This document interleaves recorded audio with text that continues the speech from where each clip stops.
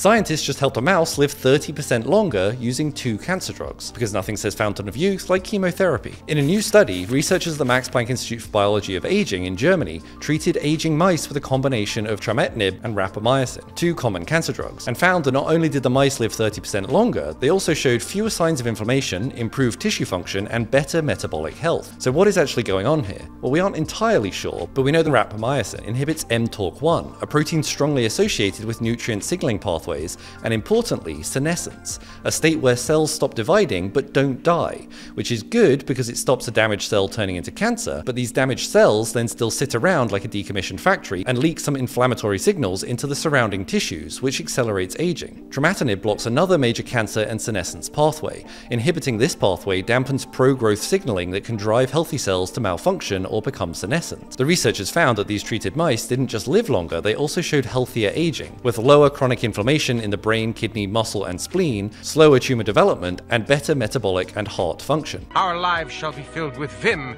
vigor, and verisimilitude. This extension to life effect was also achieved with plasma levels around 0.1 nanograms per milliliter, which, for comparison, human cancer patients typically achieve plasma concentrations of 5.5 to 7.5 nanograms. The good news is that both these drugs are already FDA approved, which means human trials could start much sooner than we would think. But before we consider a daily pill pop, remember that mice aren't mini humans, and that leap isn't trivial. Still, if future trials succeed, we could see a revolutionary shift in geriatric medicine, allowing us to live longer, but more importantly healthier, lives. Who knew that microdosing on chemotherapy drugs might be the key to longevity? Please no one tell Brian Johnson. So listen up, bitches. If you like science and think aging should be optional, follow for more.